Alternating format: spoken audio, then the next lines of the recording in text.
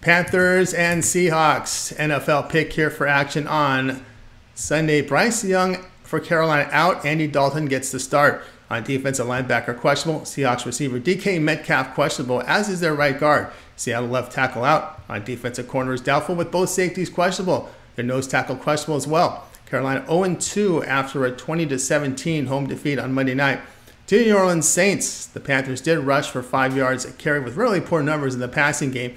They surrendered over 4 yards per run to the Saints with 207 yards passing on 37 attempts. Bryce Young did not play. Andy Dalton to starter quarterback. Dalton has taken reps with the first team this week. The veteran played in 14 games with the Saints last year, completing 56% of his passes with 18 touchdowns, 9 interceptions.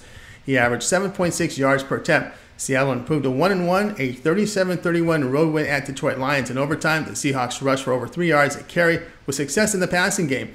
On defense, they allowed under 4 yards per rush to the Lions with 316 yards passing on 35 attempts. The team was 4 of 5 inside the red zone. Geno Smith, 32 of 41 for 328 yards with 2 touchdowns and 8 yards per pass attempt. Seattle had a +3 turnover margin. Panthers are last in passing offense. Andy Dalton is turnover prone. Seahawks are giving up 422 yards a game with struggles defending the pass.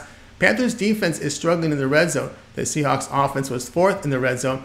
Now on defense, they sit 32nd on third down, 31st in the red zone play here. Carolina +5.5.